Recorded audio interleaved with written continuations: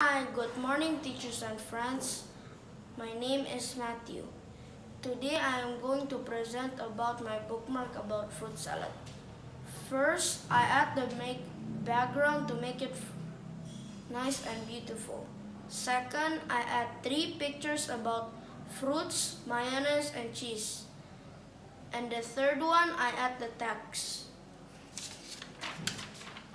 Next, I will explain how to make fruit salad.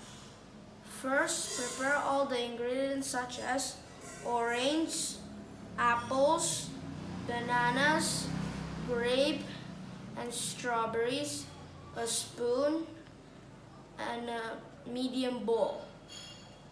Next, I will explain how to make it. First, prepare the materials. Second, cut and slice all the fruits using the knife. Third, put all of the fruits in the medium bowl. Fourth, stir all the fruits in the medium bowl. Finally, garnish the fruit salad with some of mint leaves. Fruit salad can be served in the medium bowl.